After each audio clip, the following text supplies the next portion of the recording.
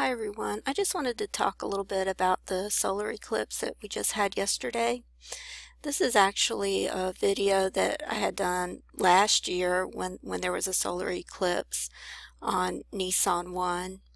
And this year we just had another one, which would, I don't know if there's been a new chart made, but I'm just using this old one right here. But if we had a new chart made, there would be another total solar eclipse, right over here after this sign, which was tabernacles.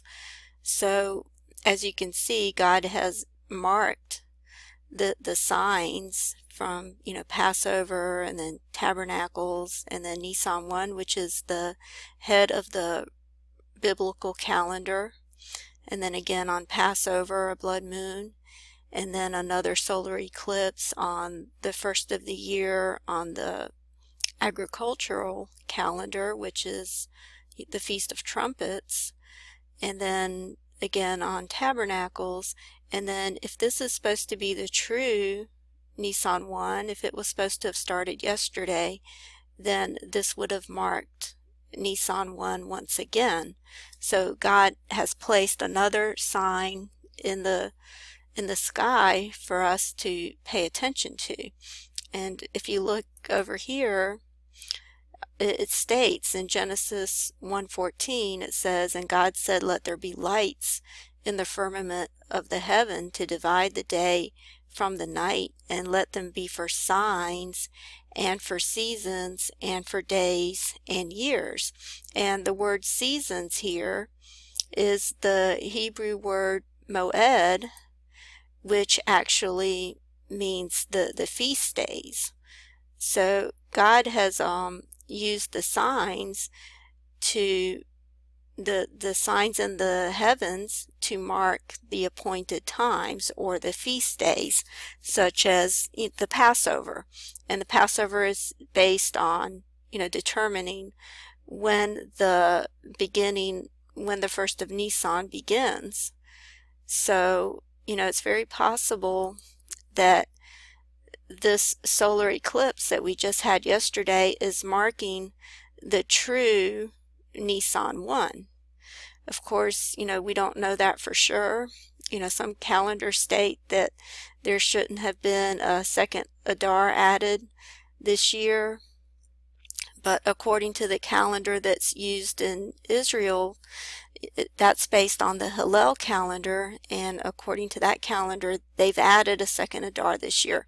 Of course, the Hillel calendar is just based on a formula of adding, I believe it's I don't know if it's every 7 years. I think our leap years are added every 7 years, but they have a certain number of leap years added over a course of, I think, 21 years. I mean, don't quote me on that. I don't remember exactly how their leap years are formulated, but it's based on a formula. Whereas in the scriptures, we're supposed to be basing the first of the month is supposed to be based on observances, such as the signs, in the sun and the moon and the stars, and, whether the barley has ripened or not, and based on the equinox, which again is based on the signs of the sun and the moon, how that's determined. So, we just have, certain dates that we've applied, based on formulas for all these events. But according to the scriptures, these dates are supposed to be marked by observances. So, like I said, I don't know if the true Nisan 1 is supposed to be yesterday, or if we still have another month, before Nisan 1 begins. But then, of course, the Passover is 14 to 15 days later.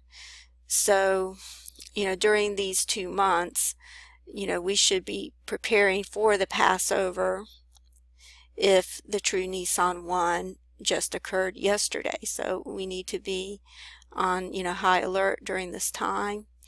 And I just wanted to show you a calendar or actually a chart that was made by Overcomer.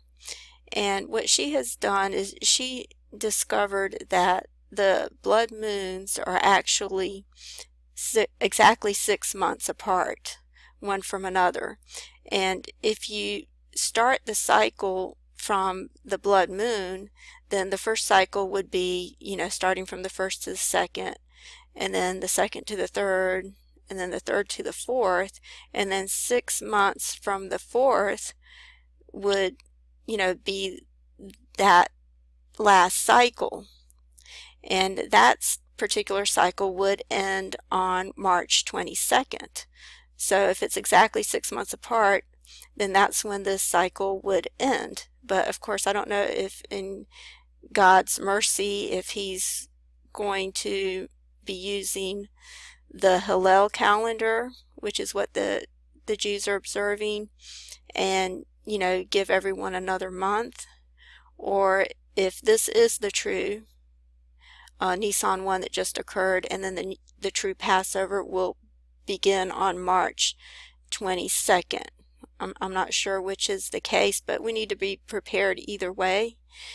And also wanted to point out that I forgot to mention what Overcomer has likened these blood moons to is the 4 night watches. During the night when someone's supposed to keep watch, the night is divided into 4 watches, beginning from 6 p.m. and going all the way to 6 a.m. the following morning. So this is the time that someone is supposed to keep watch during the night, and they've broken it down into different shifts so that if the watchman needs to get some sleep, someone else will come in on another shift. So that's why the night watch was broken down into 4 segments. But there's others who have speculated that the 4 blood moons may also represent the 4 cups of the Passover, and I want to show you that in just a second. Okay, over here in this link you see the 4 cups of the Passover, and it tells you what the 4 different cups represent. The first one is the cup of sanctification, the second one is the cup of deliverance, the third is the cup of redemption, and the fourth is the cup of restoration. Now these first 2 apply to the first Exodus, when the Jews were brought out of Egypt or delivered out of slavery, Egyptian slavery. And then the third cup, which is a cup of redemption, is when Christ came to redeem us. This is the cup that Christ drank from when he prayed to the Father right before the crucifixion, when he said he prayed to the Father to let the cup pass from him, but not for his will to be done, for the Father's will to be done. And of course Jesus submitted to the will of the Father, and he did drink from the cup of redemption, and that is when he paid the price for our sins on the cross. And I believe that that's actually why when he asked for water and he was offered the vinegar, I believe that's why Jesus drank from the vinegar, even though he knew of course he's God, so he knows everything, so he knew they weren't giving him water, but he drank from it anyway, just to fulfill that cup, the cup of redemption. And then of course Jesus said at the Last Supper that he would not drink again from the fruit of the wine until he drinks it anew with all of us in his kingdom. And then that would be the cup of restoration. So that would be the only cup that's remaining. So if you go back to this chart over here, you'll see that it would actually make more sense for the Lord to return after the 4th cup, or the 4th blood moon, if the blood moons do represent the 4 cups of the Passover, because at this solar eclipse this would have been just before the 3rd cup which is the cup of redemption, which has already occurred. So after this blood moon, this would signify the fourth cup. So it would make more sense if this final segment of the blood moons, if it is representing the fourth cup, which is the cup of restoration, for the Lord to return after this particular sign and not this one. I believe this middle sign here was just to denote what this entire sign of the four blood moons represents. It presents the crowning of the king, which is what, you know, if you watch this video, I did this last year, but a lot of the imagery is still the same in this video. So I'm just going to try to skip over to where it talks about that. Over here, you can see that a solar eclipse actually looks like a crown. This is actually what happens is when the moon goes before the sun, it blocks out the light of the sun, and then you can actually see the aura of the sun, which is, you know, hidden from the rays of the suns, you know, all the other times. But when a solar eclipse occurs, it blocks out the light of the sun, so you can actually see the aura or the atmosphere of the sun. And this, it's actually the plasma, but it's called a corona, which is the Latin word for crown. So the solar eclipse seems to represent a crown.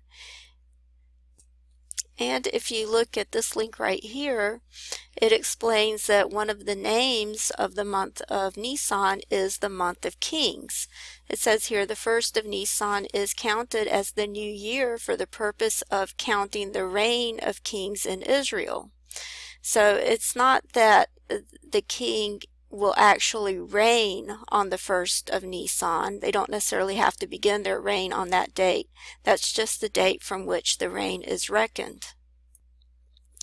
In addition, the month of Nisan is known as the month of redemption because this is the month that the Jews were redeemed from Egypt. And here this is depicted in the imagery of the Passover in Exodus 12:13, where it says, "The blood shall be a sign for you on the houses where you are, and when I see the blood, I will pass over you." Well, this was all a picture of Christ being the sacrificial lamb that would not only cover our sins, but, you know, it's the protection that covered the Jews to protect them from the plagues of the Passover, and it will also be what protects us from the plagues that are yet to come in the end time Passover.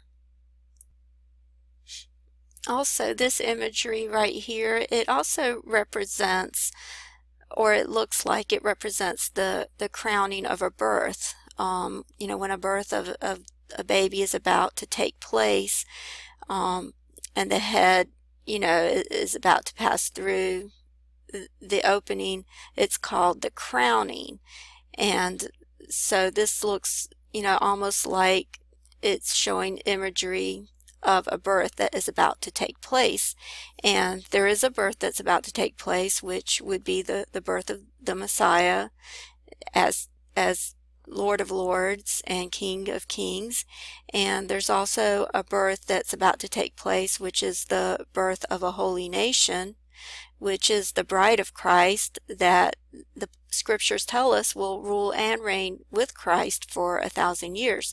So that birth is about to take place. And the solar eclipse also looks like a wedding ring or an engagement ring. So all of this symbolism is still applicable, and it seems to be even more applicable now with the final blood moon having passed. And I'm gonna go ahead and end this video here, but I'll talk some more about this in the next video. Thank you.